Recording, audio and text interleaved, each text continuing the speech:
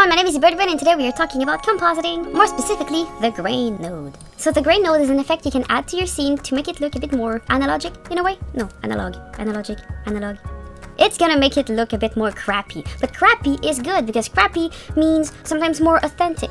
It also prevents your animation from looking too perfect in a way. So if we look at the documentation that Toon Boom has to offer, they show us this weird potato man. And you can clearly see that here you have the default one that is very, very perfect.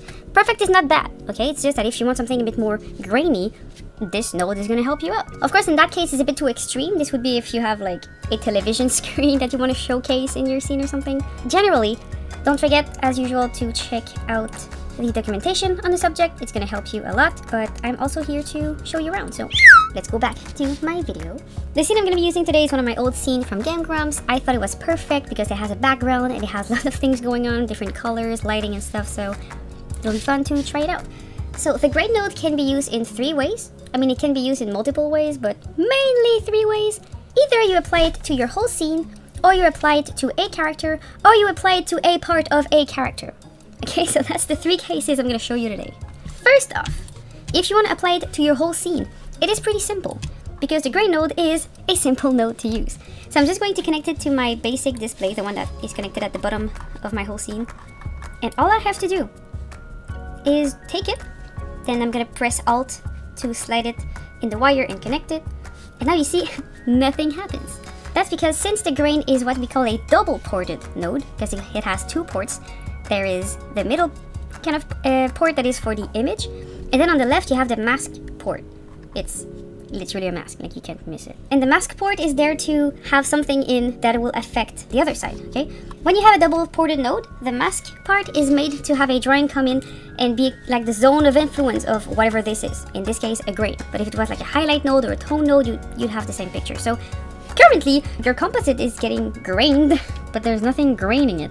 So all you have to do for your whole scene to be affected by it, you have to take the wire and just connect it here. So that means the grain effect will affect the scene with this zone of influence, which is your whole scene.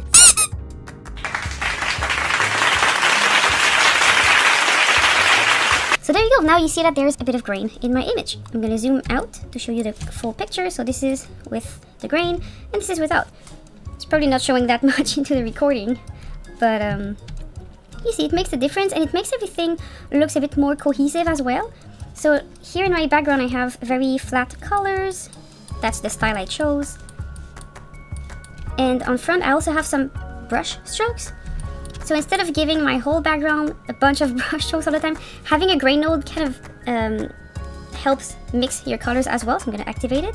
And you see, even from far away, it kind of just gives a bit more cohesiveness to your scene. Now, how do you set up the grain node? It's pretty easy. You connect it, like I said, and then in the yellow box of properties, you have some little things you can affect. So first, you can give it a name, but also you can go to noise.